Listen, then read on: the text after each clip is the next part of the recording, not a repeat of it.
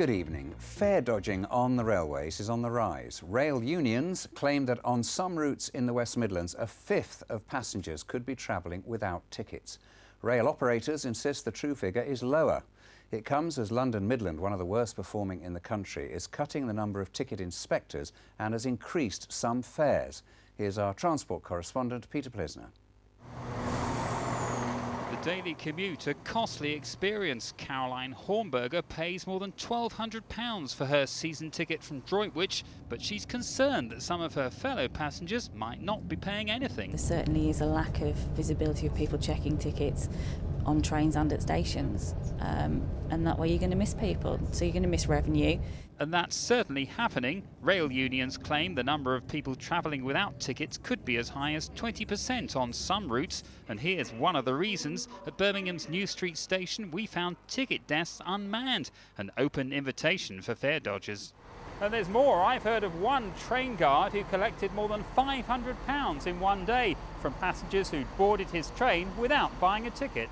Rail unions warn that it can only get worse. London Midland is reducing the number of ticket inspectors as part of a restructuring plan. Well, we think it's madness to get rid of so many revenue protection staff on the back of them closing booking offices.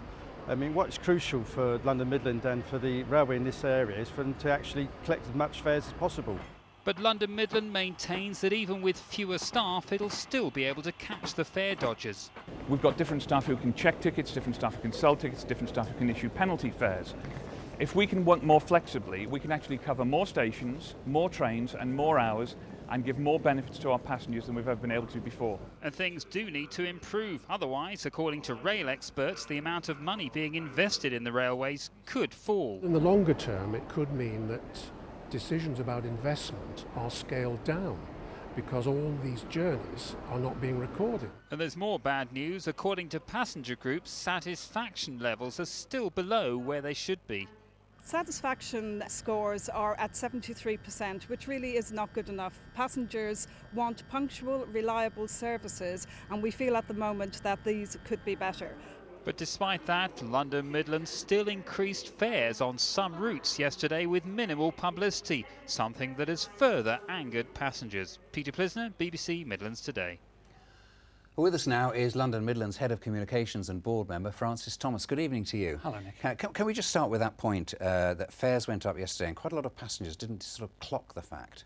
Well, the only fares that went up were the super discounted fares, and they went up by about 50p to £1, and we advertised those at the stations where it applied.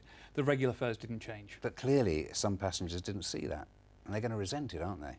Well, nobody likes a fares increase. We don't like putting up our fares, but we tend to put up our fares at this time of year only on those very heavily discounted fares where we're seeing that maybe we're getting too many people on some trains. So if you travel down the route from, say, Stoke down to London, you will have seen just how busy some of those off-peak trains are, and maybe we were a little bit too cheap on those. Now, the unions are saying up to 20% of passengers are going on trains without paying for tickets. That's an astonishing figure. How can it happen?